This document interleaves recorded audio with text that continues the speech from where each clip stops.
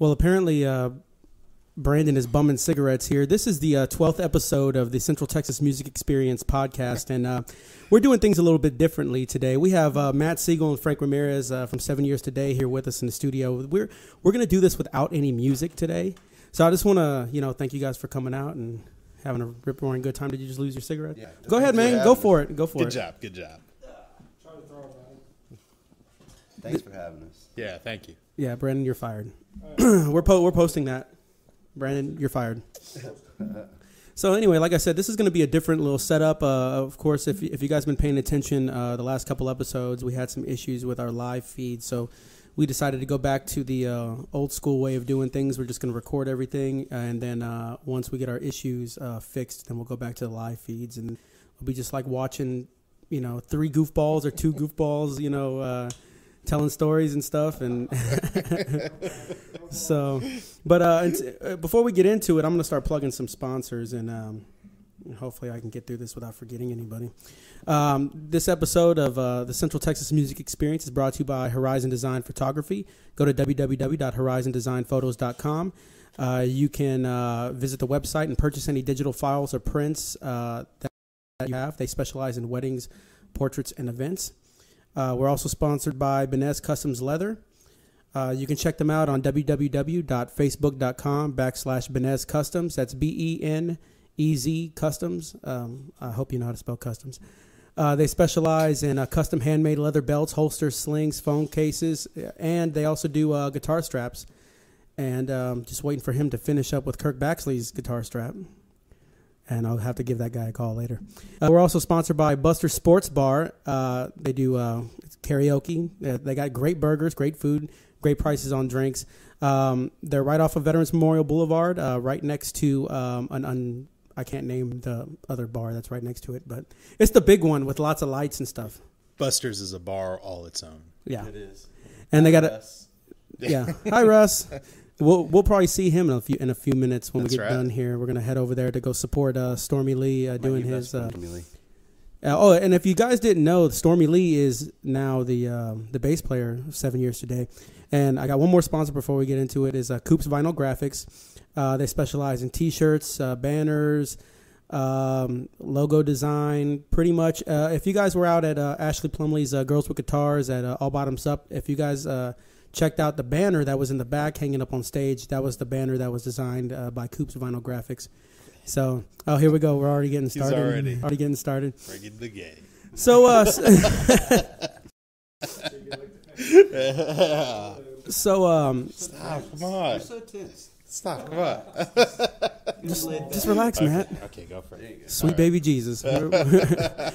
So, I brought up Stormy just a minute ago, and being a new bass player. How is that working out for you guys? Well, first of all, before you dive into that, how did that come about? What was the process getting to where you guys needed him to go, and then after that, how did it work out? With the shows, because you guys had a busy week last week. Yeah.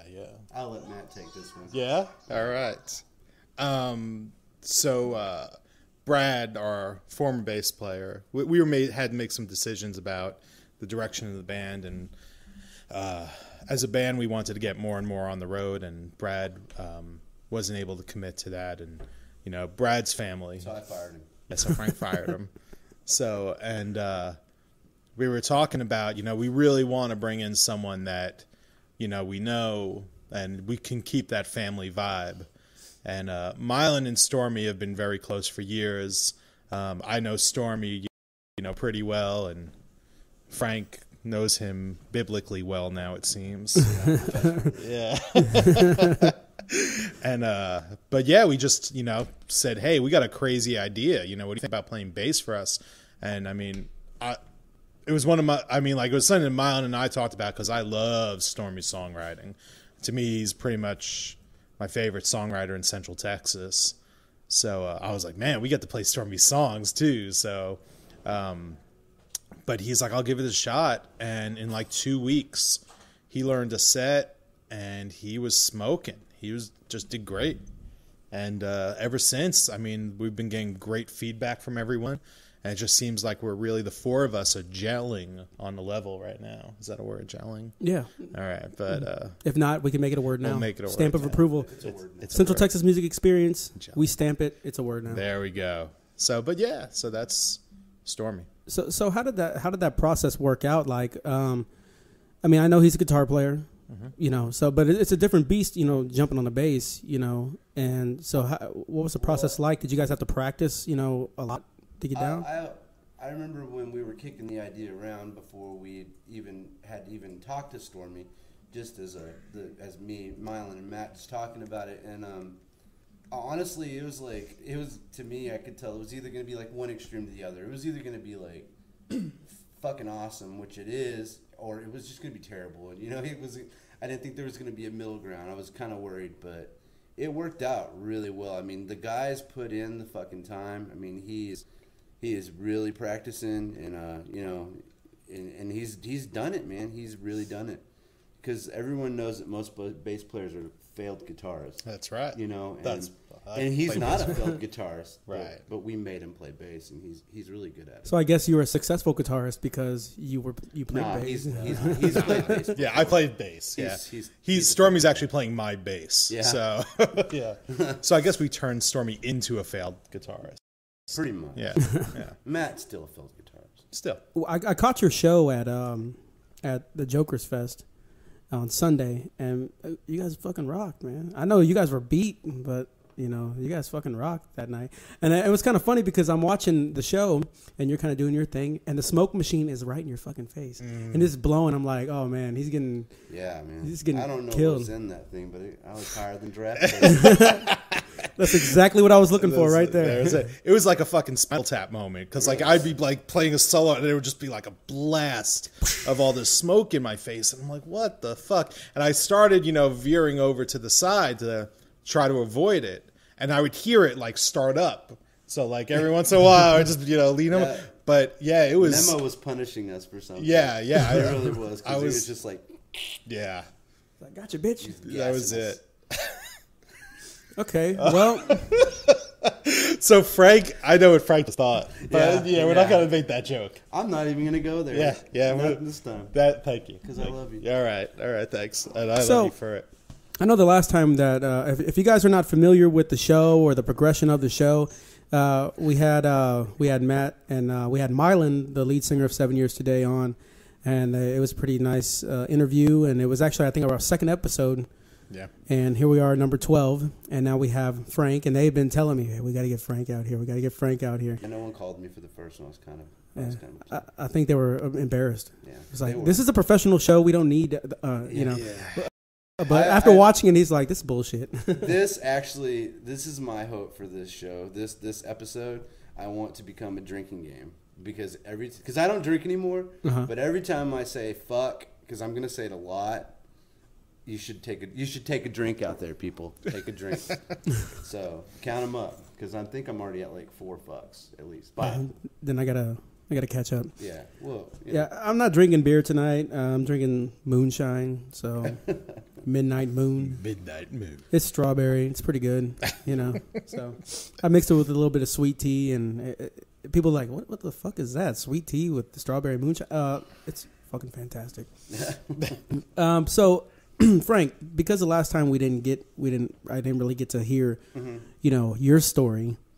So here's your chance to tell it. Now you're here in front of the camera. This is going to be, just so you know, this is how this works at this podcast. We put the video on YouTube, we put it on Facebook, and then we put the audio version of it on iTunes so people can. Nice. So tell your story, make it count, and basically, how did you get involved in the world of music? Man. I hate to say I've been playing drums as long as I have, because I should probably be better for playing 20 years. But you know, I think I started when I was about 15. I got a drum set that the kid down the street didn't play anymore, and it kind of just ended up at my house. And patient parents, man, because I know my kids try and play my stuff, and I don't want to hear it. I don't know how my parents put up with me. They did, and played that kit for about a year until the kid finally wanted it back, and my mom surprised me with a drum set that she had bought off the Thrifty Nickel, and wasn't really happy with it at first, and I look back on it. It's one of those things. It was like a 1976 Ludwig kit, and if I had it now, of course, you know, it's one of those things. But I mean, yeah, I mean, started with punk rock and a lot of Nirvana. 90s is when, you know, I'm gonna date myself bad. Yeah. But you know, that was what I want to date you bad. That was what was big back in the old days, kids. And I just went from there. I did take a big break though. It was about 23. I sold all my gear and I didn't play for you know, almost 10 years until I started working at GC again. Or not again, GC for the first time. I bought a kit again. Started playing with my good buddy Greg. We had a little side project called Robots Are Evil. It was just bass and drums, and every once in a while we'd have a guitarist, real kind of primacy, noisy kind of stuff. It was a commercial failure, I would say. You didn't pack the halls with that? Yeah, no, we were yeah, you know, we were known in the music vault scene as the worst band probably ever. But, you know, it was fun. It was great. And I look back at those times as you know, really good times. It got me playing drums again, and from there I went on and played with the Lost Bound Souls with Mr. Walter West and the Lost Bound Souls. He really helped me gain a lot of confidence. That was when I actually, because I mean, when I was playing when I was young, there was a lot of, you know, VFW halls and crap like that. I mean, I never played for more than 20 people at a time probably, and then I hooked up with Wally, and my first show with them, my first official show with them was a New Year's Eve show, and it was amazing. It was amazing, you know, and from then on, I mean, everything's gone uphill from there. You know, I mean, it's been awesome. It's been really fun. Went from Wally West and the Lost Bound Souls to Lazy J and the Dirty Shuffle. Played with him for about a year. I used to sub with these guys when they didn't have anyone, or they were going through drummers because Matt's a jerk. You know, that's right. You can't really keep anyone around him because he's really mean. But yep. You know, I demand perfection. Yeah, I get him. I get him on a different level. So you know, we get along, and I think that's why I've made it this long with the band. But now, I don't know. This band it's fun. It's fun playing with people, playing for people, and they really, really appreciate what you're doing. You know what I mean? Because Mylan's a fucking rock star.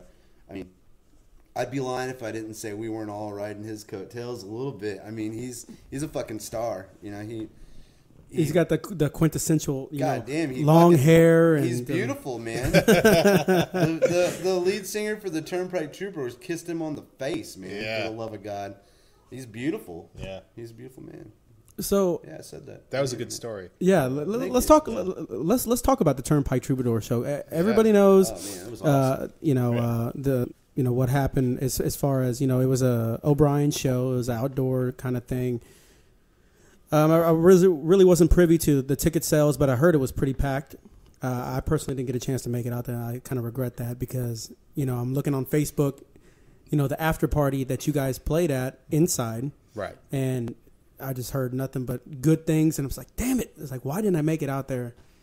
The night before we were in Plano listening, believe it or not, to a radio show at a bar outside, and then had a, you know, kind of song swap kind of thing going on that Ashley was involved with.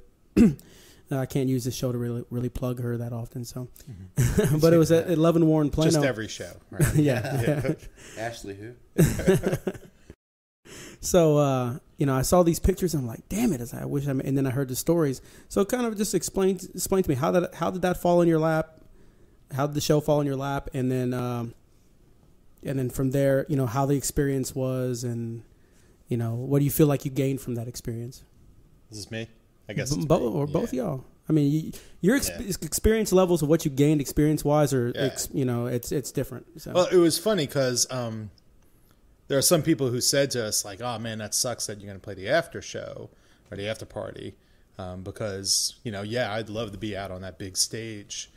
But honestly, you know, I mean, I saw the opportunity right there when it was offered to us. I mean, besides the fact that Turnpike and us are two very different bands. Right. I think us opening for Turnpike wouldn't have been a bad decision, just because we're heavier. You know, Yeah. I mean, we're not. Not fat. Well, yeah. I mean, maybe, but that's not it. But it was cool, and it was like there was so much energy after the Turnpike show, because that was the one thing I noticed, that even though we're not, you know, like it's a different style, somewhat of music, it had a very similar energy, because they have lots of like fast songs and lots of just that kind of frenetic, you know, vibe going. And a lot of the songs, that the other thing, if I go back to Stormy, putting him in the band, is we get to play his songs, and his songs are, it's awesome because we've got these more rock and roll songs, and then we've got these songs that Stormy's written they're essentially rock and roll songs too, but they've got more of a country flair vibe to them, whatever you want to say. Yeah. And it's cool, man. It makes us a more diverse band. It really, it's broadened our sound, I think, and I mean, I know, like Stormy's acoustic sets are different than what, like if he plays those songs, it's way different than what we do when we play them full band as 7 Years Today. It's like the different dynamics, and definitely presentation, you know, right? Yeah. So it was just great because like after Turnpike was done, like we were all pumped up, we were ready to go, and I mean, you know, we were hanging out with our friends. You know, we had a bunch of friends with us. The crowd just filtered into the bar, and we just hit it, and we had people say to us that was our best set that they've seen either ever or in a very long time. Did you feel pressure getting on that stage after, you know, did you feel like you were, you know, after playing for, you know, a big band, you know, like Turnpike, and then going in, you're like, man, was there an amount of pressure like, man, we got to be on point? Well, I'll take this one because I've been lucky enough, this is the second time that I've played with and around Turnpike. We opened up with them once at Shep's with Wally West, and some bands, like I'm not big into Texas country, and I've been lucky enough to open up for some cats that are pretty famous, but I don't know the names, so I don't have like any pressure. Like I don't like Josh Grider. Like I didn't know who the hell. I asked Josh Grider if he was the band when we opened up for him, and he was kind of like, yeah, and then like 15 minutes later, he comes up to me, he was like, hi, my name's Josh. I'm like, who? He's like, Josh Grider. I'm like, oh. Yeah. Oops. The guy with a couple number ones on the Texas music chart. And, oh, that guy. Yeah, nice to meet you. Sorry. But, I mean, like, going back to that, like, Turnpike, the first time we opened up for him, after they were done playing, they fucking hung out with us. They talked with us. We fucking drugged them to ABU. They drank with us and just fucking chilled out. And, I mean, I don't drink anymore, so it's kind of funny when we were doing this show, and I go up to the merch guy, and I was just kind of bullshitting with him. I was like, well, I opened up for y'all before, and he was like, oh, I remember you. You're that drunk fucking drummer, man. You're fucking crazy. And I was like, oh, you gave me a free hat, so I guess it paid off a little bit. But I guess what I'm saying is they're really personable guys. I mean, they could be, you know, total asses because they're pretty popular. They actually stayed and watched us play. Not the whole set, but about halfway through when they were done doing whatever they were doing outside, they came in, stood at the bar, watched us play. Yeah. I mean, and you don't, honestly, I've opened up for a lot of, you know, pretty big Texas guys or whatever, and that doesn't happen. Wow. It showed just like a level of respect for, you know, the musicians. It was cool. Yeah. And I mean, even like Evan, the singer, and the bass player whose name escaped. RC. Is that? They stayed the whole show, and we hung out with them after. And granted, Evan was smashed off his ass, but you know, which was hysterical. But yeah, and that's when he planted a kiss on Mylan, and I forgot exactly what he said. It was something like, "I love y'all's music," or something like that, right? I was gone by then. Were you? Yeah, I had already left, but he did tell me that he said, "You're a solid drummer. And you got some sweet harmonies, man." And I was like, "Oh, what's your Frank name again?" does have. What's your name? Who are you? Frank does have sweet harmonies. Josh Grider? That's right. So I mean, as far as like, I guess what I meant by pressure, my interpretation of pressure would be not you know how famous they are, but the musical skill level that they're at, that has gotten them to where they can be, on the charts, so to speak. Did that add any kind of pressure, or did you see it in that way, or you say, hey, these are just another bunch of guys who are playing them, we're just having to play after them? I don't know. I don't know if I really saw it as pressure. I saw it as, it definitely kind of drove me to say, let's fucking throw down. And, let's just have a great show. And at one point I was like, let's just have some fun. Right. Because that's when we have our best shows, is just like when we have a good time. And I think I had 4 Red Bulls. So that usually works for me. Is it almost like, I mean, to me, it's almost like, is it like going into like a prize fight in your hometown, and like the hometown guy is the champ? Like, you guys around this area, to me, in my personal opinion, you guys are one of the tightest bands in this area. I thought, are we the champs? Is that right? You guys are we the champs in this analogy? In my opinion. Now, everyone can have their own opinion. Okay, you got you got Wally, you got Kirk. You just added like 10 haters. Hey, that's cool. Right now. That's cool. I mean, if I were to grade bands on an overall scale of musicianship, originality, stage presence, getting the crowd involved, those kind of things, I would have to give it to you guys, hands down. That's just based on me. And you have a lovely, lovely lead guitar player and a lovely, lovely drummer who has sweet harmonies. And you have a rock god on stage with those golden locks. That's right. He's beautiful. Shining with the sun rays of Zeus. And, that's right. And praise Odin. And no, I'm joking. And so if I was to judge based on the look and the musicianship, and you've got to mention Stormy's beard, by the way. Oh yeah, it adds a lot. That's a lot of power right there. Stormy's beard is some serious shit. I'm surprised you guys don't hook up a generator to that thing and just get rocking. That's it. He needs a fan. So, with that in mind, I see you guys as a champ. So, like, O'Brien's is kind of y'all's place, in my opinion. Yeah. So, it's like, okay, maybe if I can get into your head a little bit, okay, this is our house. We're going to fucking rock this place, and we're going to blow people's heads off. Is that kind of what the motivation was? This is our house. We're not going to get shown up in our house? For me, it really wasn't about getting shown up, because that crowd was there for Turnpike. Turnpike is obviously a band that, a lot of people love. And I'm a huge fan of Turnpike, so I was so excited to be a part of it. I was honestly sort of my mindset was really, I just wanted to keep the crowd. I wanted, I didn't even know that Turnpike was there, honestly, watching us until maybe about 3/4 of the set through. And then I was like, oh, fuck, there's Turnpike. What is a holy shit moment? Yeah, I had a little bit of a holy shit moment. And, I turned to Frank. I was like, they're over there at the bar, and I think I said, what? Yeah.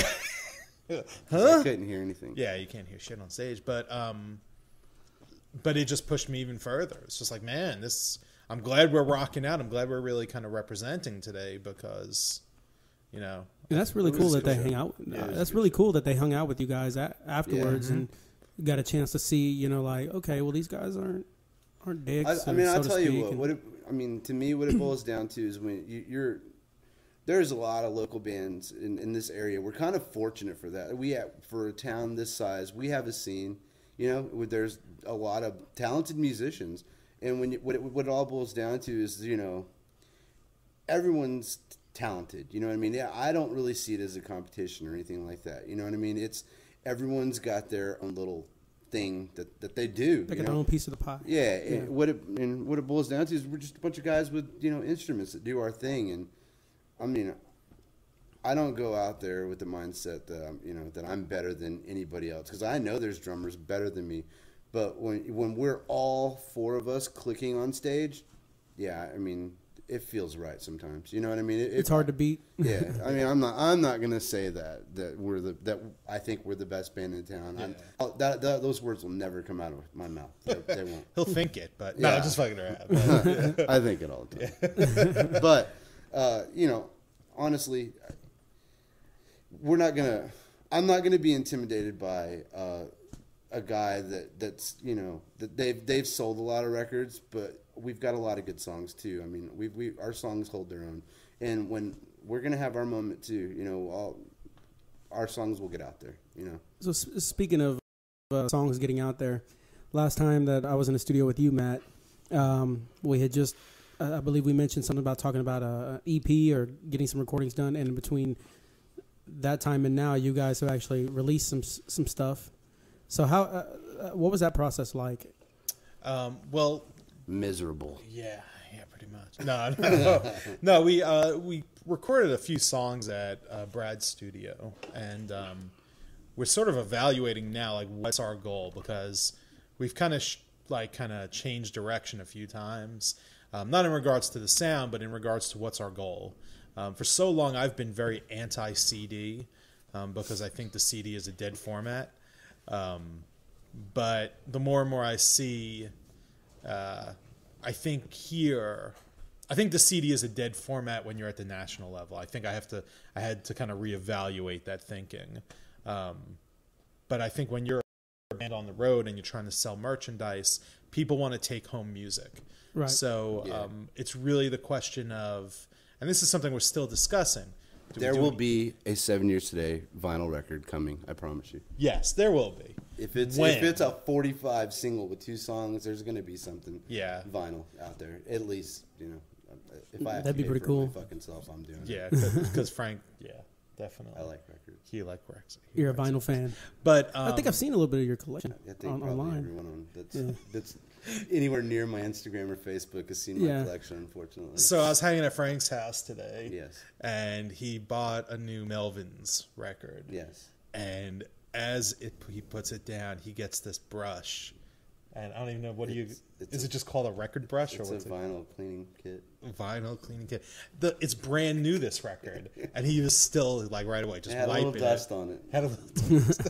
He's like, what? It makes it sound better. And it was just so funny to watch. Matt knows nothing about that. There's something about that older element that's got those imperfections in there that become part of the music. Yeah. On the actual vinyl itself.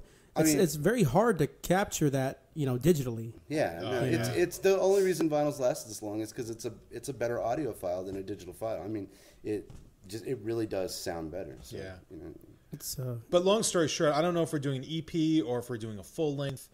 We're kind of kicking around the idea of doing 5. We've got some finished songs that aren't out there, right? Yeah, we've got some stuff we're holding on to right now. Yeah, we're still kind of debating it all. Honestly, with Stormy's material, yeah. Like when his songs are next, man. Yeah. There's 4 that are just fucking. Yeah, they're all some of them And I think most of them are single worthy. Yeah, and we learned them we clicked on them just amazingly fast. It was just it was ridiculous. Yeah. These are winners. So we got something coming out next, I don't know, sometime between 3 and 6 months. We just don't know what yet. Yeah. So we're kind of up in the the kind of advice that I've gotten and have given is the whole product mentality. Mm-hmm. It's like you go into a board meeting and you want to start opening up the market for your business. You're going to have to have a presentation. So you have to present something that's marketable. Obviously, the band, a band is essentially like a product. So you have to have, aspects of that product that's, that can be marketed. Right. And obviously, a CD or, iTunes or, whatever, T-shirts, those kind of things. That's part of the whole marketing package. Right. So, and I try to give people advice about that all the time.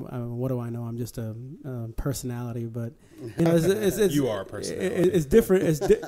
It's different than when you you hear it from somebody else that kind of got the same train of thought. I was talking to somebody that we're all friends with. I'm not going to mention the person's name, but he was kind of on the same level with me as far as this is what I've done to where I've gotten today. Has this person been on your podcast? Yes, they have. Okay. And here is, Was it Mylan? No. And bing, bing, bing, bing, bing. And everything I was saying was kind of resonating with him as far as, this was Kirk, wasn't it? It was. It was. Yeah, it was. I like turning this interview around a little. But the camera can't see me. Yeah, that's true. Thank God. I'm a hot mess, folks. This is a chicken fried steak and mashed potatoes are kicking my ass. Yeah. Yeah, you picked a good woman there. She cooked chicken fried steak. Every time we come in here, we try to do some good cooking and, have some drinks or, whatever. It's going to leave the format open to whatever you guys want to talk about and whatever you guys want to do. So outside of the product, if you guys don't mind, I want to go on your Reverb Nation page and kind of plug a couple dates if you guys don't mind. Actually, it'd be better if you went to maybe our 7 Years Today page.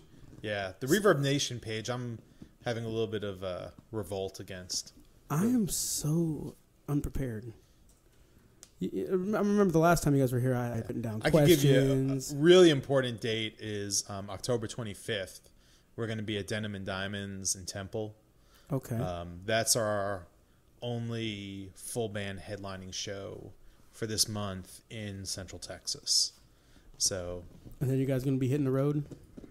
Yeah. We have. We're going to be in Sugarland next week at the Big Ben Tavern. You want to plug away? I got the. I don't want to steal your thunder. No, you're fine. See, I got the. I got it right here. Big Ben Tavern, in Sugarland, Thursday, October the 17th. Yeah. Yep, and then Denim and Diamonds. Miller's Barbecue, that's going to be a acoustic. That's acoustic. October the 26th. Yeah. We're also playing a car show at Schuff's on, I think it's October 19th. That's Saturday. I might not have the date on there. I don't have all the information yet. But we're playing with the Derailers. So that will be pretty cool. They're, old school country stuff. So. Dates are lagging behind, man. Yeah. No, but you guys stay pretty busy consistently. I give you guys a lot of credit for that. That takes a lot of work just to make phone calls and, say. Matt, is that all your responsibility? That's Matt. For the moment. I can't wait for the day where I could hand it off. We do have one booking agent that we're working with also, and she books us some dates. But so far, the majority of dates, I do the booking. And so, that responsibility, like I'm barely getting involved, with the whole booking aspect. Give us some insight, man. Okay, so... Yeah, Matt, give us some insight. So booking pretty much consists of Frank bitching at me. Yeah. About, man, I can't leave my job if we're only doing this, 1 day a week. But... get your shit together. Get your shit together. That's pretty much Frank's message to me. So how often do you want to be playing? Oh, we want to be playing at least 3 nights a week. At least. Honestly, I want us to be out on the road. Well, at least Thursday, Friday, Saturday. And I wouldn't mind adding Wednesday in there. There's a venue I'm working on in Corpus that does Monday nights. I'll go play any night of the week. I don't care. Yeah, So, that's the ultimate goal is just to be... honestly, I'd play every night if we could, Yeah. It's. I wished it was just show up at the bar and say, hey, we're going to play, pay me. Right, it's not right. like that, you know what I mean? And then you got to book runs to where hopefully they're falling close enough together where you can do them, and... it can be a hassle. I'm glad that I don't do it. I'm glad I just get to bitch at Matt about it. That's pretty much that's what I do. Yeah. It's motivational. It is. So we're talking about bitching. Yeah, it's motivational bitching. He's right. It's not. It's never negative. No, it's very negative. It's really negative. What's the nature of y'all's relationship in the band? Well, when it comes to practicing, you mean like on the top or no? What I mean is like when it comes to, you guys are obviously friends, so when it comes to practicing and if you guys have differences in obviously you're gonna have differences of opinion. You're both individuals. How do you guys hash through that? Yell. Yeah. Does anything get accomplished? Yeah. Honestly, we don't really have any. We haven't had any major fights yet. Matt and I were friends before the band, and then I think for a long while there was a point where I was I wanted to join, and they were without a drummer, but they were like, I would hear from Matt, yeah, we're trying this guy out. And I'm like, what the fuck's wrong with you? What do you mean you're trying some guy out? I'm like, right here. I'm right here. And he's like, well, I don't know. And I think we didn't, we didn't want it to end bad and then not be friends, It's one of those things, so we gave him, we're like, all right. Actually, I got skipped over with 3 drummers before they realized I was, badass. The shit, yeah. Well, also, I mean, we had a big thing about poaching. Like, we didn't want. He was playing with Lazy J. Yeah. And you know, Jay and I are friends, and you know, I definitely never want to steal a musician from another band. But I mean, Frank got to a point where, I mean, they weren't really playing anymore, and I mean, I don't want to put words in Frank's mouth, but you know, he was ready to make a change, and you know, I think we all saw the more and more we played together. Yeah, it was coming together. It was coming together. It took some time to come together, and we all. I mean, there was some gigs when I was filling in. There was maybe one or two that weren't good. Yeah, they were not good gigs for me. Yeah. So how do you handle that now? If you ever have you just have an off night? I don't have off nights. So you're good. Yeah. Okay. That's how I handle it with perfection. Yeah. So Matt, are you except for the same way? Except for that one gig, right? Yeah. Well, if anything goes, like if we have, because nothing ever goes 100% right. I mean, yeah. There's things go wrong, and I just blame Matt. That's right. That's what I do. Well, what if you bust a head on your kick pedal? You blame Matt for that? Yeah. Well, that obviously was Matt's fault. Man, I hope that shit don't happen. I don't want to jinx nobody. Yeah, right. We had this one gig that honestly, all of us were terrible. The Josh Grider gig. That was not a good gig. That was not. We were just everyone was off. Frank was off. I was terrible. I mean, just Brad was on a cruise. This was one of Brad's last gigs. It was his last gig. Guadalupe River Club. Oh no, yeah, you're right. Yeah, I got this. It's fine. But Brad was actually on a cruise all week long with his family, and he drove from New Orleans that day, and he was drinking all week long. So Brad was, terrible. I was working with a different amp, and I couldn't get the sound I wanted, and that really messes with me. Frank was on the other drummer's kit. Yeah. I mean, there was just all these things. Just didn't feel right. Yeah, nothing was right. Yeah, just everything. Mylan was having an off night. I mean, it was almost the gig that almost broke up the band, honestly. Yeah, no, honestly, it was a bad moment. We almost, Did y'all lose in front of each other? No one got like in each other's face, but I think that everyone at one point was kind of like, what are we doing? You know what I mean? Is this what we want to do? And that's when you really sit down. Like, no one said if I've noticed that too. Like, if we do have an issue, we're really good at being adult about it. We don't have any like heat of the moment things. You know what I mean? Like, no one flies off the cuff, and you know what I mean. And like, we don't talk about things while people still are really emotional about it. We'll let it lie for a minute, and then we'll come back to it. You know what I mean? And so, what's the general approach with this show? What's the general approach that you guys took? Coming to evaluate, just being straight up honest, and saying, okay, this is how we did. Do we really want to do this? Is this? Yeah, change something. Well, we had other gigs booked, and and we were doing the transition with. Yeah, Stormy. we were in the middle of a transition too, which didn't help. I think that the fact that we had been practicing all week with Stormy. And hadn't practiced at all with Brad, just because we had been, we played with Brad all the time, and we kind of took that for granted and didn't run anything. And then we showed up and just thought we were going to play, and it was just it was off. It just wasn't there. Is it no matter how many times you guys have played together on stage, you still got to get in there and hash out a few things. I tell you one thing we've had this past run of like the last 5 shows we've done, they've been fucking killer. But one thing we've done is we've been practicing 2 times a week. I mean, whatever our days off are in the week, we'll hit those 2 days in a row, and then we'll play a show that weekend. And it's like, who knew? Practice makes better. Yeah. So when you're in practice together, what kind of issues do you guys address? Outside of, okay, we did this wrong on this song. Okay, the transitions. What are your main concerns when you get into the practice room? We make notes. Or at least I do. If we play a song and maybe the ending didn't feel right, I'll mark it on my set list, and then just so when we get together and be like, hey, okay, blah blah blah ended like shit. Can we just run the end? Or can we, whatever, Is that what you write in your notes? Yeah. Ended like shit. Ended like doo-doo. Something smells bad on this song. That's It didn't make me feel right. Yeah. Hey, Matt, what is your approach when it comes to that? Let me answer this for Matt. I'm just kidding. Thank you. Have you ever seen Frank's hands, or you haven't felt Frank's hands? No, I have really? not felt. Just Frank? shaking his hand. Yeah. Frank, he touches your arm sometimes. Well, I mean, he does it to me. Like, He touches. but he's got these, I call them creepy pedophile hands. And now he's all self-conscious. Now he's like hiding them.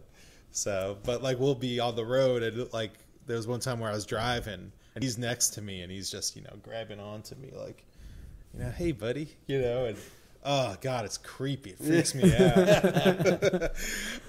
But that's why he does it, of course. I don't know. I mean, I just tell everyone to stop sucking. But no, I'm just kidding. I mean, It can't be as simple as that, though. no. In all seriousness, I mean, it's the basic stuff. If we realize something's not right, like, let's fix it. We just talk it through about, like, what needs to be fixed. And, we try some different approaches. Well, it's been cool having Stormy, because Stormy's got his little book of notes. Like, I mean, because he's still, he knows the songs, but, he actually keeps a notebook where he can look down and, like, this song is in, A, B, D, R. Little minnow P. Yeah. I don't know. I just play the drum, so whatever. But he knows. In him being on his game like that, he'll be like, hey, can we work on this bridge? And I'm like, what the fuck's a bridge? And then they tell me, and we go work on the bridge or whatever. I don't know. So him having all his notes and stuff like that has put a more focus on actually, like, putting the microscope on spots that we need to work on. You know what I mean? Instead of playing a song 15 times, Thinking it's going to be right. Yeah, Instead of just like, you can't play it over and over if you don't know what part exactly you need to work on. You know what I mean? Sometimes you got to break it down in pieces. So yeah, and I think that's a big mistake that bands make, is that, like, if there's a mess up, I think they just gloss over it a lot. I mean, I've been in bands that do that. It's like, oh, okay, we'll get it on the next one. No, if you're not getting it right, stop, work out that section, and then run the whole song again and do it right. And you got so much repetition happening, especially once you're getting it right, it's going to sound good. Yeah. Well, we've kind of talked a lot about work for the past 42 minutes and 30 some odd seconds. So let's talk about some play. Let's talk about some play stuff. Okay. Has it been that long? I didn't realize. Wow. Yeah. We got to talk about, like, Let's talk about some fun stuff. What is 7 years? Okay, I want to get Matt's perspective. I want to get Frank's perspective. What is it like with 7 years today on the road? And give us one of your favorite road stories that has come up maybe recently. Oh man, I'm first on this. Yeah, go. I already know what I'm going to talk about. Oh, do you? Yeah, all right. Yeah. 7 years today on the road. I mean, it really is almost like nonstop, just cracking jokes and just laughing.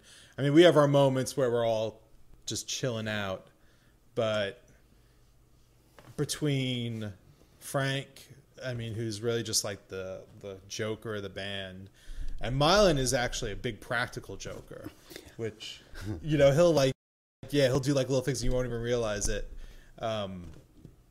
I don't know. It's just like everyone's got their kind of thing, and it just makes it a lot of fun. We have a really good time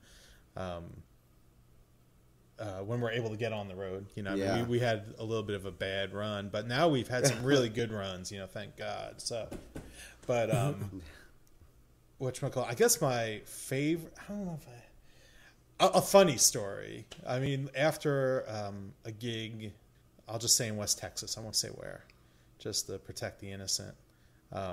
After the show, we went, we had some of our friends and some of the fans that like we gained at this venue come back to the hotel with us.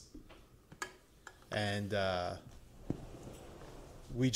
was just brutal because there was this really kind of odd guy there. I almost killed a drifter. Yeah, he almost killed a drifter. Can I tell the story? Okay, I'm sorry. Can I tell the story about the crazy fan? Which one? The one that I had to tell you about to shoot in the face? Yeah, you can tell us. Okay, that's probably the best story. So we're in the back. I can't go to jail for that, can I? No, I know. I didn't do anything. So really. Frank carries, when we're on the road, a gun. Frank carries a gun. So I guess I had to clarify that. You're in a band, you could be carrying a pound of coke. But I'm a mule on the weekends. That's right. I actually thought about. Never mind. But thank you. Getting refreshments here. Yes. Thank you.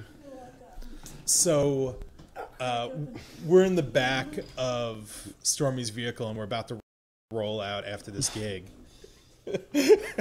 And there was this dude that was My biggest fan ever. Oh my God, this dude I was- actually still have his picture on my phone because he would not leave me alone. He spent probably like the whole time from once we were done to load it out, just like he was like, oh my God, you guys are so amazing, and just like freaking out. Yeah, even I was done with it. I'm like, dude, we are not that good. Yeah, it was like, thank you, but eventually at some point it did get a little creepy, and so Frank and I are in the back and we're about to roll out, and the guy's talking to us through the window, and Frank pulls out his gun. He's like, "Can I shoot him?" I'm like, "No, you can't shoot him." He's like, "Come on." He was like, "No one's gonna miss this guy." God, it sounds terrible when you tell it like that. Hey, that was how it was. Okay. Describe the guy. Did he look shifty? Was he was- touchy-feely? He was really touchy. He was really drunk, Yeah. and I don't know. I mean, like, this guy, he, like, wanted our shirts. It was fucking weird. Yeah. I fucking didn't weird. I didn't think I warranted a shot in the face. Maybe a pistol whip, but not a shot in the face. A pistol whip, I would be like, yeah. I think In you my could do defense, that. I wasn't going to kill him. I was just going to point it at him and be Oh. like, please. I mean, I wasn't going to kill Oh, him. I thought you got like graze his ear or something. No, Yeah. I would have never shot at him. He was harmless. I just wanted him to go away. I was done, man. But it really was hysterical the moment like I saw him pull out the gun, and he just looked at me like dead serious. Yeah. Can I shoot said, him? do you want me to kill him? Do you want? That's what. I You, said, Was he on your side of the car? Yeah. Yeah, see, this is where Matt was. Here's where the door was, and he's right here. And I pull it out, and I was like, "Do you want me to shoot him?" And Matt was like, "Put the fucking gun away." I was like, "All right, man." And this dummy's over here, like at the window, like, Yeah. He has no fucking didn't clue. know Yeah. he was 6 inches away from being shot in the face. I wasn't gonna kill him. Good grief! But I had a nickel but you for every didn't. time I had to say I wasn't gonna kill him. But you I didn't know. say We you would weren't have the going to funding shoot for him. our CD, So, right. he didn't say he wasn't going to shoot him. He said, That's I'm not right. going to kill him. Yeah. I'm not gonna kill him. That's I'm right. just going to shoot him a little bit. And I blame it on the gangster rap. Listen, I listen to an unhealthy amount of gangster rap. It's true. You and me both. It's true. I mean, I'm not the biggest rap fan, but when I do listen to rap, it's gangsta. 3-6 up. Mafia. Old Yeah. school shit. Yeah. Yeah. 3-6 Mafia. Some Rick Ross. Good drive. Some hog tying, pistol whipping, That's right. That's right. yeah, So that's coke it. snorting. That's it. If you, I just know good that's the old cool days. thing. I'm glad that Frank's in the band because I mean I know no one's gonna mess with us, or if they do, I know. But we're it's a covered. good thing that he was in a state of mind where he asked for permission. Yes. Look, I mean, sometimes it's hairy on the road. I mean, let's be honest. We're a long way from home. We've had car troubles before. I mean, it would suck to be. Dude, there's a stretch of highway going out to this West Texas gig that there is nothing but fucking road. No place to get gas, no nothing. If we break down out there, I'll have to shoot Matt and eat him. You're Fucksville. Yeah, there's no. So you've drawn out plans. Yeah. Okay. See, me and Frank are very similar when it comes to we draw out the worst case scenario Yeah. and prepare for that. You know, you're a prepper. Yeah, exactly. Yeah. I mean, we'd been on the road 30 minutes. I'd probably have killed you and eaten me before the tow truck got there. 30 seconds later. That's here why I comes the truck. carry. My backpack is full of weapons and candy and snacks. That's what Duct tape. I'm in duct tape. That's What the just fuck in is case. that about? Can I suggest you add zip ties to Yeah. that? Just yeah. There you go. Yeah, no resin from the duct tape. Yeah. Just need just a zip tie. That's all we need. awesome. Interesting. We're Yeah. gonna do that. Yeah. Yeah. Home Depot. Let's go. Yeah. What's yours? My favorite. I guess my favorite. It's only my favorite now because I can look back on it and say that we didn't all die, but it was our failed road trip. I had the single worst run of luck ever. I mean, I'm talking about like from the second we woke up that day to start heading out on the road, fucking nothing went right. Nothing went right. It was almost like it's funny now. Like the amount of bad luck that we had. The only way that road trip would have ended was in a fiery wreck. I mean, that was the pinnacle. It was like the most appropriate thing that could happen. Exactly. And like the course of events, that would have been the end, man. I mean, it's the only thing that didn't happen. We were headed to. It was going to be a 3-day run. We were going to Dallas, and we were going to go to someplace else and someplace else. But I don't even remember. It's not important. We didn't even make it out of fucking Waco, you know. So we drive. We leave to go. It's when Brad was still in the band. So we drive to Round Rock to get Brad, and we got a trailer reservation. Get the trailer, but we can't get the lights to work, and we. We go to the AutoZone. They don't have our adapter that we need, but they have every other adapter. So we got a fucking chain of adapters about 5 long to make this freaking to get the connections that we needed. We had to buy like 3, literally like 3 adapters. Yeah, like that. sorry. So I mean, like that. It was that we got the trailer late. We were running late. We hit the road finally, right outside of Waco.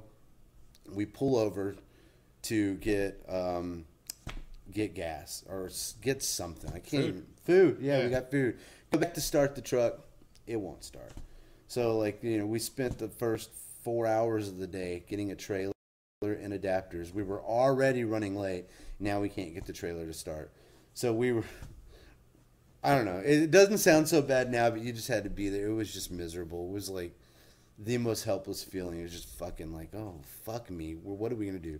So we turn around. We finally got it started. We decided that it was too late to make it to that gig. We didn't want to chance it on the road with the truck we were in to go like way out. You know what I mean? And then have it leave us, 500 miles from home. We were only 100 miles from home. Let's cut our losses, go back. We get back to Brad's. We start unloading the truck. I had forgotten drums. I don't know how, but so like it's running in my head. I was like, I'm positive that I put it in the trailer.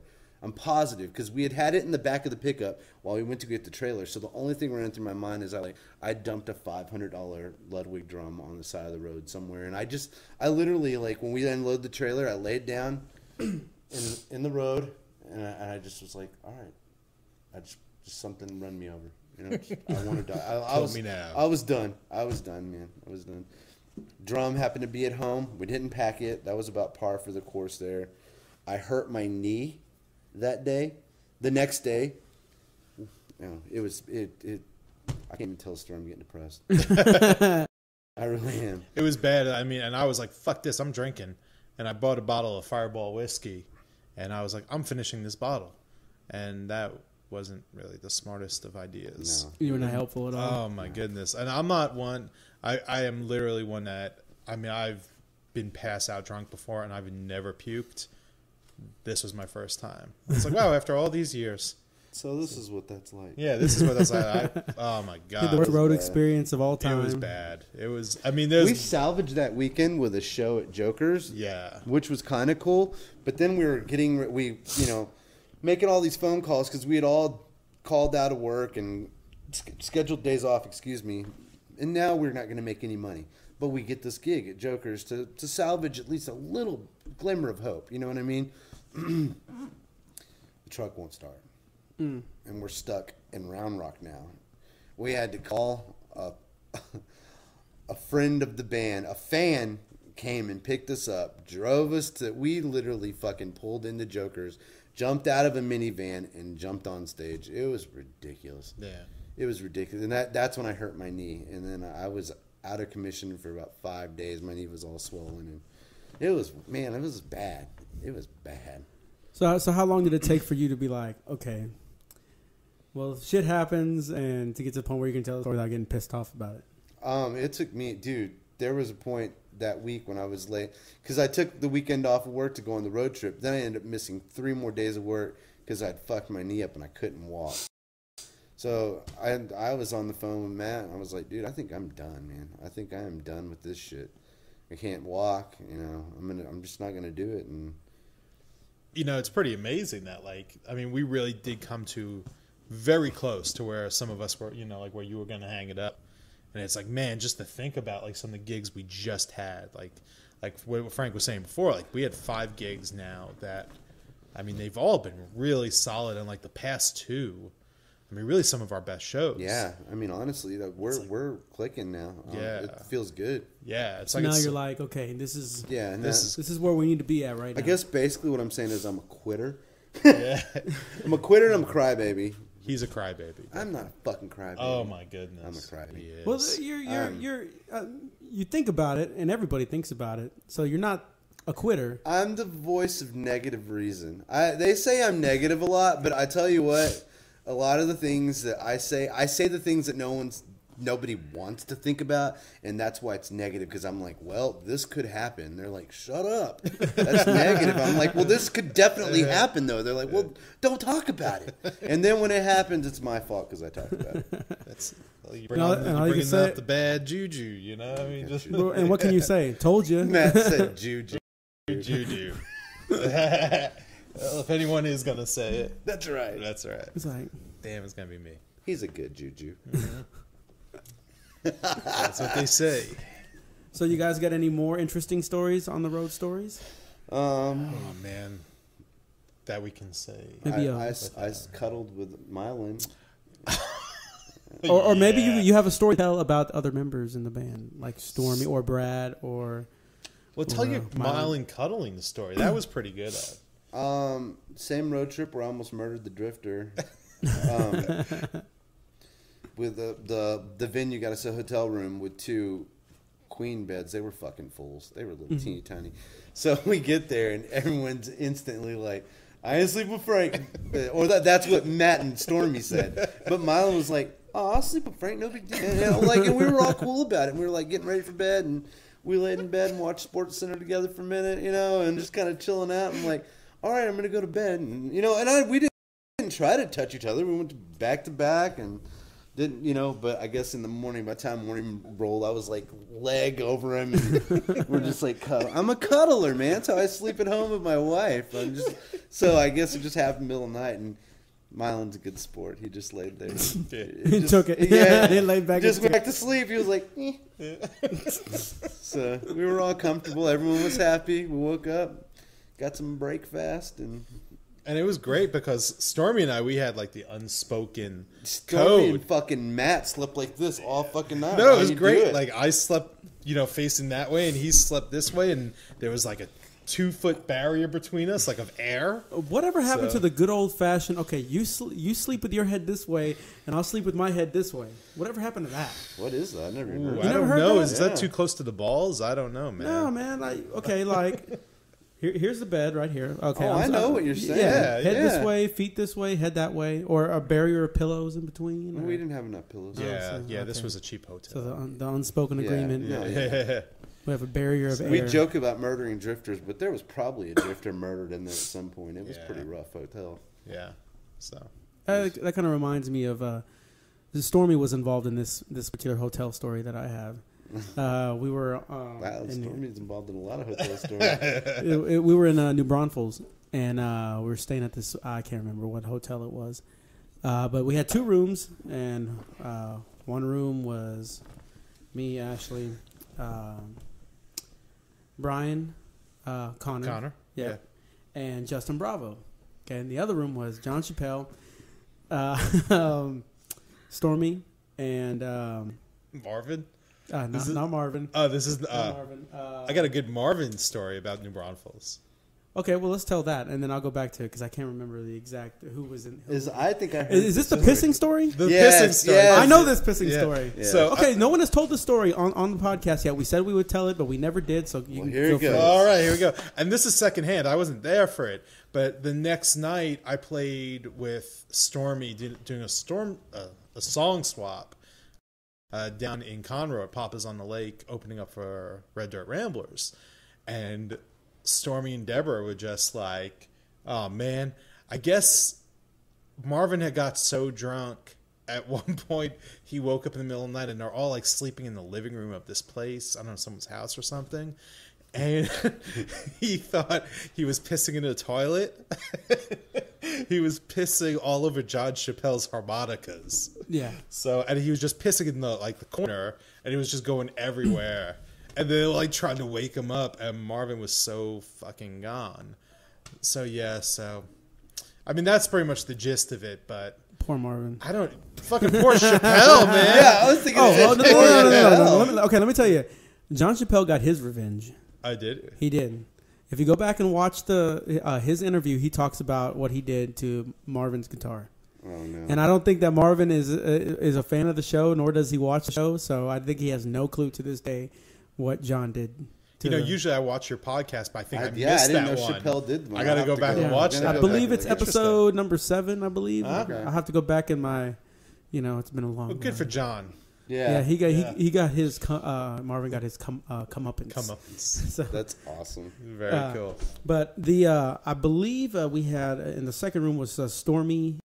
I know for sure Stormy, John, and bass player from Marcus. Marcus, yeah. Marcus. Sorry, Marcus.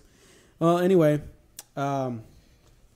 we're in there, and I guess Justin was. I didn't know where he was going to sleep. So obviously, me and Ashley are going to sleep together. And Brian kind of got his bed. And Justin gets his big-ass air mattress, and he's trying to blow it up. Well, he can't. He doesn't want to sleep in the same bed with Brian. Nor does he want to sleep in the room with Stormy, John, and Marcus. Because they hotbox that place out. And you add the smell of the hotbox plus the smell of 3 grown-ass men with, overactive, certain glands and stuff like that. Right. It's just it's a what was going on in there? It's a recipe for disaster. Yeah. You throw a match in there, that hotel room's gonna explode. So he's trying to blow this mattress up and trying to get it fit. So he's literally like this thing is so huge. So he's trying to blow it up and close the door at the same time. So every time he's trying to maneuver out, he's got to kind of deflate it, close the door, then blow it back up, open the door. Just to get it to fit so he doesn't have to sleep in the bed with Brian. Okay. So now, if you guys don't know what Justin's sleep patterns are like, it's like go to bed at 4 a.m. and wake up at 6 a.m. fresh and ready to go. I don't know how this man does it. Wow. Yeah. Huh. So, it was raining the next day. So we all go to sleep. They played at the Poe House in downtown New Braunfels. Went to sleep. Then in the morning, I guess Marcus had run out of cigarettes. So Marcus kept opening the door like 4 or 5 times throughout the morning. This is the first time that Justin... Aren't you at rehearsal? I'm about to leave. Oh, okay. Okay. I thought you were already gone. Oh, that's fine. It's like, fuck yeah. Have a good rehearsal, man. Take it easy. Sorry. Peace. So, this is the first time I ever seen Justin actually sleep in. And it was raining outside, so Marcus kept opening the door. And every time he would open the door, he would hit the mattress and wake Justin up. So Marcus could not figure out for the life of him that every time he did it, Justin would end up waking up. Because he would swing the door open like it's going to open wide open, but he ends up hitting the mattress. The mattress. Yeah. So he does it. Hey, Johnston. Yeah. You got some cigarettes? Yeah, it's in the truck. I need the keys. I'm like, okay. So I give him the keys, and I'm having to reach over, Justin to give him the keys. So finally he comes back. He opens the door. Boom. Hey, Johnston, here's your keys. I'm like, so I get up and take the keys. So 5 times he's doing this over and over and over again. Finally, Justin's getting pissed off. He finally wakes up. Okay. So the next night, or the next day, or that actually it was during that day, they played at the River Road Ice House for a benefit for breast cancer research. So they put us up in this really, really nice cottage. And so it was like, Michael Cano was out there. I know Michael Cano. Yeah. He's in Lubbock now, right? Yeah. I just spoke to him the other day, actually. Oh, yeah? Well, I spoke to him the other day, too. Are you trying to get us gigs in Lubbock? Oh, yeah, I guess. Are we? That's what I'm trying to do. Oh. I was like, come on, Michael. Michael Cano, get us some gigs in Lubbock. Okay, go ahead. I'm sorry. I don't think Michael watches our show. Does he? I don't think he does. I'm gonna tag he'll fucking him. watch it, man. That's right. Okay. Because Michael's a badass guitarist. Yeah, he is. He's great. That was part of my funny story. Is that he didn't know where the actual place is that we were staying at that night. So everybody was up. They're kind of doing their thing. What they do as far as extracurricular activities after playing. So I'm kind of cocaine. Yeah, pretty much. Sweet. So I believe we're watching It's Always Sunny in Philadelphia, one of my favorite shows. So me and Marcus were in the living room, and John kind of starts crashing. So it's just, I hear this sound outside, and it's Justin and Michael Cano playing guitar and singing as loud as they fucking can on the front porch of this cottage where everybody was sleeping outside. And we're talking about it's 4 o'clock in the morning. Okay. So they're bright up early, in the morning playing guitar. They go sleep for an hour. Then they go hit the river. The moral of the story is, God damn, I forgot what the moral of the story was. You gotta be fucking I kidding. totally fucking missed the point of my own story. Jesus fucking Christ. I think I skipped the whole part. I think I might have skipped. You know what? Fuck that story. All right. Can you delete that part of the interview? No, I cannot. I purposely need to be embarrassed for that one. But editing. And the only reason why I had to edit some of the parts of the story, the funniest parts, is because of the extracurricular activities involved in that. I don't want to get into probably any drugs. trouble. Yeah. But I won't go into any specifics. I think and we who was all partaking. kind of do a little editing. Yeah. I mean, there are definitely some things that happen out in West Texas that, You just pretty much assume that I something. don't want people to know. Or Mylan. Or We killed the drifter. Latitude, longitude. The whole thing, I mean, every time Frank pulled out that gun, Every time. Okay, Yeah, I pulled it out of my. Yeah. So I keep on thinking of Goodfellas, the part where Joe Pesci's character kills Billy Bats, and Robert De Niro's like, "You're gonna dig the fucking ditch." He was like, "And I don't got any lie," So that's how I kind of feel. I feel like he's Joe Pesci of the group. How many times have you pulled that gun and threatened him? Oh man, let's not get into that. Yeah. It was more for comedic effect. Yeah. Oh, okay. Yeah. No one was ever like, I'm gonna kill myself. None of those. No, not like that. And it wasn't like pointing it at anyone. I mean, it was still very safe. It was just insinuated. I'm gonna fucking instead of pulling it out and pointing it, I'd never do that. just pull it out and turn it over and say, I'm gonna pistol whip the shit out of it. I'm gonna put bars of soap in a pillowcase and beat the shit out of you. There you go. Yeah. Full Metal Jacket. Yeah. That's why we should talk about movies. You want to talk about movies? Fucking A. Okay. Frank's like, no. You guys like to watch movies on the road and listen to music? What do you guys like to? What's your entertainment wise outside of the comedic elements of, these certain situations that you guys get yourselves into?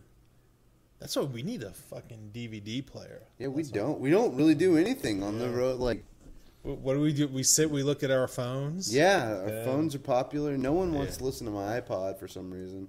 Frank It's all the gangster rap. Yeah, No, the gangster rap stuff is actually pretty cool. Yeah, that's what brings us all We were together. all like digging it. Yeah, but he has there will be a 7 Years Today show in the future. I don't know what show it's going to be, where we will come out to a 3 6 Mafia song right before we play. There'll be some 3 6 Mafia. It's already been decided. We're just waiting for the right gig with the right crowd, because it's not something we could pull out at, say, ass and titties. Ass and titties. I can imagine Ronnie Chef. Yeah, like just like that. Yeah, it'll be the last time. That'll be the last time we ever play Chefs. But I guess we talk a lot. I mean, we listen to music, but but a DVD player would be cool because we all like movies. I mean. Yeah. So I think that would be pretty cool. Do you ever think about killing Frank on the road? Killing Frank? Yeah. I think about killing Frank daily. And Frank, especially when he's bitching at me about gigs. Man. Like why don't we have anything more on the calendar? So that's a level. He doesn't have a job. Yeah. That's a level of commitment. His job is to get us gigs. He told me today sometimes he lays in bed and looks at his phone. I can't believe you just said that. But that's it, because of literally, I mean, honestly, this week I sent out over 100 emails for gigs. Yeah. And That's hard work. I've had responses. Was that sarcasm? No. That's fucking. But well, there's frustration involved when no one responds to you. That's it. I got fucking like 3 responses, and it's like because I mean honestly, like we've got a. Matt's not used to rejection. Matt, I don't know if you know Matt. Matt doesn't get no from ladies often. He's a ladies' man, so he doesn't deal well with the rejection of being ignored by a venue or a bar owner or something. It just doesn't sit well with him. He wants to go down there. He wants to fuck them in the ear hole. In the ear hole. Yes, yes. But I mean, that's what it boils down to. Yeah, he's afraid of the nose. That's actually pretty accurate. I got to admit. But I mean, it's true though. It's like I mean, if you ever want to fucking get used to being rejected, become a booking agent. Oh man, because it's brutal. And it's not even the nose. It's the fucking silence. It's like man, I would much rather have a venue say, look, you know what, you're not the right fit for us. Fuck off. Because then I can be like, all right, fuck you then. Just scratch them off the list at least. That's it. But you have these ones that don't respond. It's like, man, just take 2 seconds to, I had this one venue that the guy said that he'll listen to our stuff. What's the name of the venue, Matt? Cypress Saloon. Nice. In Cypress, Texas. I didn't think you were going to say it. Fucking A. No, but it was really nice. I was very appreciative that he just responded back saying, I'll give you guys a listen. It's cool. It's him acknowledging that, hey, I got your email, But then there are these ones that are just fucking douchebag. Yeah, I mean. So I'm getting used to rejection. And also when you're looking for certain deals, like, okay, this is what we want to play for. This is say, oh yeah, we'll book you for X amount of dollars and this much on the tab and this much. It's a game. It really. I mean, it's a dance, man. I don't book. I mean, I just basically show up where I'm supposed to and collect my money. So I have the benefit of that. Just bitching at Matt. And I know it's hard. I know it's hard, man. I know it's hard. Yeah. But I think that a lot of bands, unfortunately, they sell themselves short. You know what I mean? Like pay wise. I don't know what a lot of people are making, but I've known what some bars have told us they're paying, other bands, and I don't know, if you think your band's worth $100 to play, then that's what you're worth. You know what I mean? You've got to set the bar high. There's one venue out there that does that. Yeah. So you've got to set the bar high. And that's, I mean, and honestly, like, I mean, I've had someone say to me, Matt, you left money on the table. I mean, I've made that mistake, and don't ever do that mistake. Yeah, I don't like that mistake. I don't. No one likes that mistake. But the flip side of that makes me say, well, you know what? Instead of going fucking 10 rounds with this one venue, I'm going to go to another venue down the street, and I'm going to get the money that we deserve. And I'm doing that, and October 25th, we will be at Denim and Diamonds, and everyone should come out. It's going to be a great show. What do you say? Nothing. So, but that's it. I mean, and I'm very appreciative of the venues that pay bands what they're worth. Right. And that's it. And that's the other thing is that booking in this area, like I'll only book one full band show in the area per month because I want to bring out a lot of people. We all promote the show. We want all our fans and our friends to come out, and I want the bar manager and owner to be happy at the end of the night. I don't want to just... You make money, they make money. Exactly. Everyone's happy. Yeah. Have us back. We'll see you in a few months. So, and I think that's a challenge when it comes to some of the other bands that, if you play the same area every week, you're only going to have 10, maybe 15 people at your shows because you keep on splitting your crowd.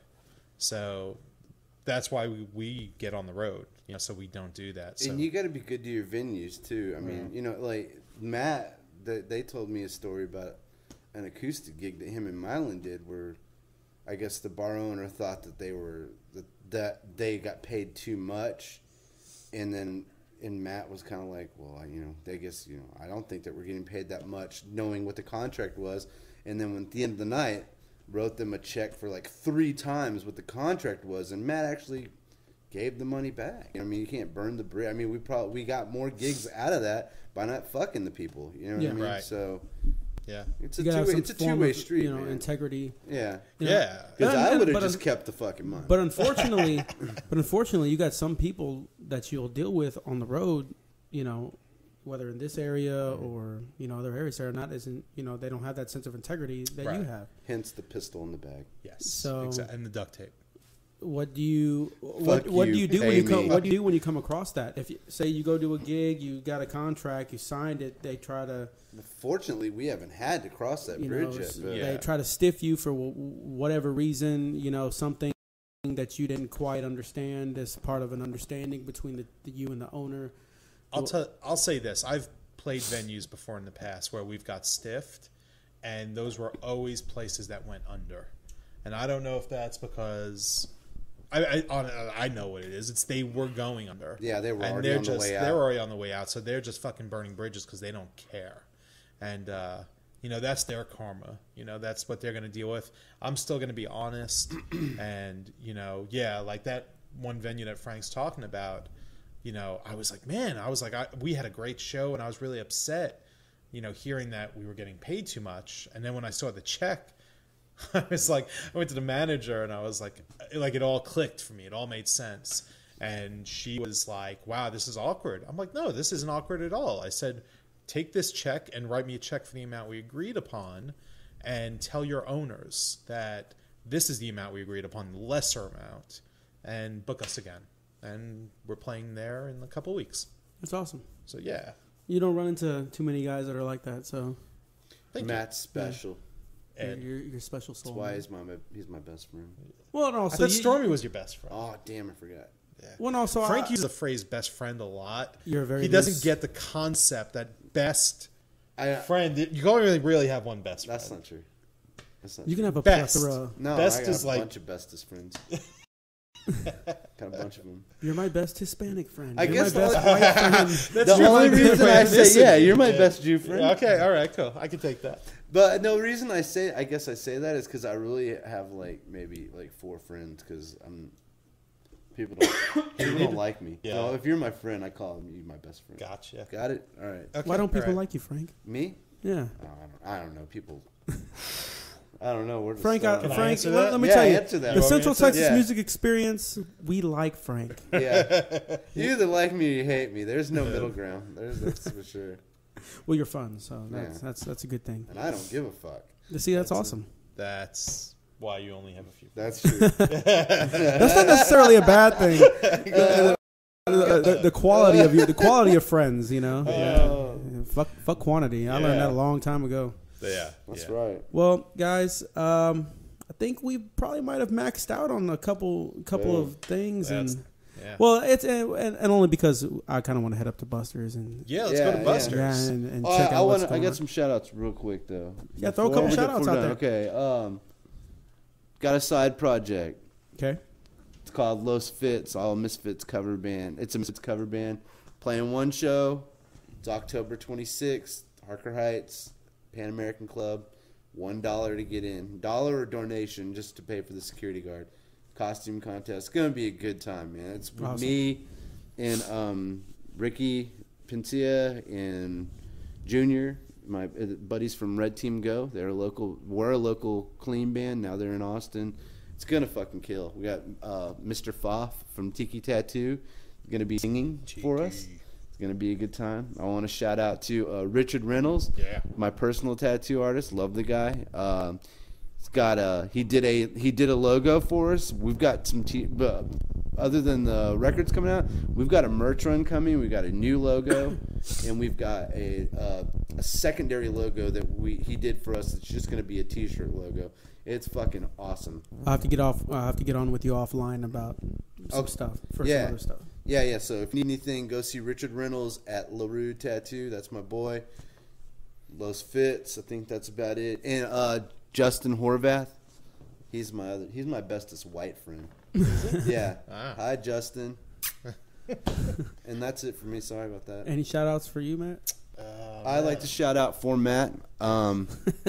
Shout out to Willow. Hi, Willow. Yeah, my daughter. Oh, wow. Hi, Ryan. I really hope that Willow does not hear this for many years. So, there was a lot of fuck. Yeah. Not that she hasn't heard Yeah. me cuss. Yeah, I guess it'll be all right. No, but really, I mean, I'd love to see everyone out October 25th at Denim and Diamonds. 7 Years Today headline in there. It's going to be a great night. Hit us up on the book face. Yeah, Facebook. Find us on Facebook. It's the Instagram. Number 7 Years Today. Just the number 7 and the words Years Today. You type that in anywhere. Instagram, Twitter, Hit Facebook. me up on Facebook. I accept all friend requests. He does. I will be especially those fake you. Russian accounts. Yeah.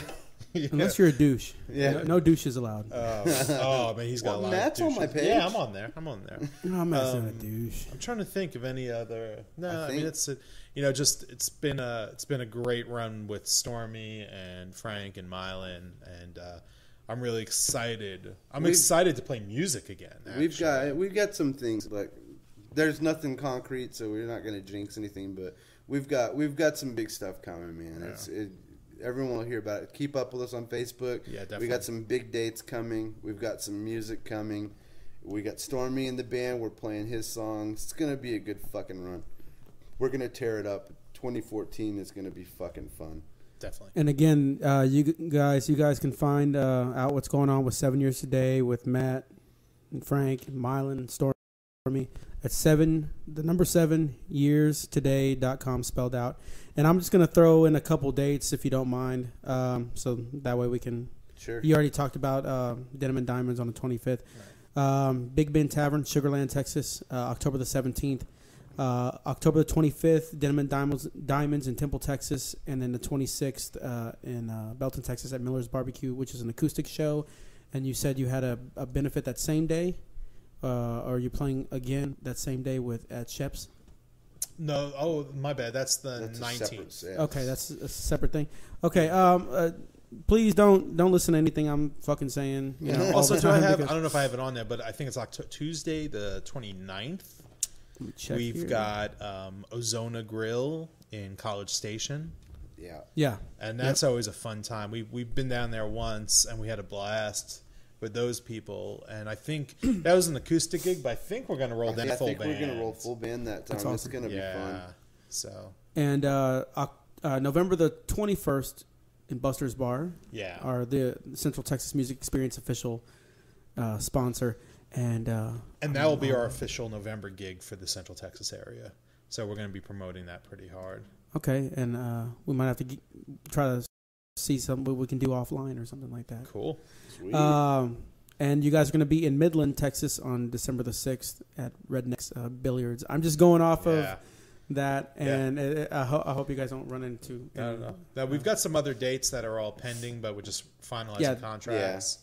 Yeah. And, it's going to get really busy real soon. Yeah, so guys, just check out the website and click on the actual link that says tour dates. And then you'll see upcoming dates, and as they get on there, you'll see more info with the dates and the venues up there. They also have a bio, photos, audio, video, newsletter. Pretty sure you guys are going to do some more updating with the changes and stuff like that. So, definitely. Also, keep an eye out for their merchandise. They got some cool shit. Hey, you see that logo that Rich Reynolds did for us? It's going to be fucking awesome. Yeah. It's going to be a cool shirt. Awesome. It's going to be a cool shirt. I mean, I already like the logo you guys have. Well, don't get used to it. Damn it. It's changing. Trademark. Yeah. Alrighty. I'll plug a couple more sponsors before we get done with this thing. It's going to be the same sponsors as it always is, because apparently Lone Star still doesn't want to sponsor my podcast. Sad face. Okay. Horizon Design photography. Go to www.horizondesignphotos.com. They specialize in weddings, portraits, events. You can visit their website and purchase digital files or prints. We're also sponsored by Benez Customs Leather. Check them out on facebook.com/Benez Customs. That's BENEZ. I'm not going to spell customs because you're grown-ass men. I wonder if they need a GIMP mask. I need that. For who? The custom leather, yeah. Maybe. Ooh, I bet you they would. Maybe. With a zipper on They specialize in custom handmade leather belts, holsters, slings, phone cases. And GIMP masks. And a GIMP mask. They also do guitar straps, too, so... You can check him out for that. Hey, you know what? Just probably hit him up and see what he can do. Call him. Are those leather or are they the good ones are leather. Not that I'd know anything about it. Wow. You notice how you answer that shit right away. We're also sponsored by Buster Sports Bar. They have karaoke grill. We're actually going to be heading out there right now. And, of course, you can check Central Texas Music Experience out at youtube.com. This will be posted up. And actually, the iTunes version of this podcast will be posted as soon as we get finished with this podcast. It'll take me like 5 minutes and it'll be up and ready to go. Sweet. The audio version. And then, if you wait a few hours, then the video version will be posted up. Hopefully, if I don't get too drunk and forget or can't function. That has happened before. Yeah, you can lose the video. It's the video. Let's just stick with the audio. And then you can also check us out. Once we get everything back live, you can check it out at ustream.com. But for right now, just stick with YouTube, Facebook, and good old iTunes. And our last sponsor is going to be Coop's Vinyl Graphics, specialized in logo design, T-shirts, any type of graphic vinyl printing that you want done. They even do car covers, for Christ's sake. So it's just a plethora of different things that they can do with the vinyl material. Do you guys have anything else for the people out there? No, let's go to Buster's. Yeah. Awesome. All right, folks. This has been Johnston Plumley with the Central Texas Music Experience, and we got Frank and Matt, and we're signing out. Peace.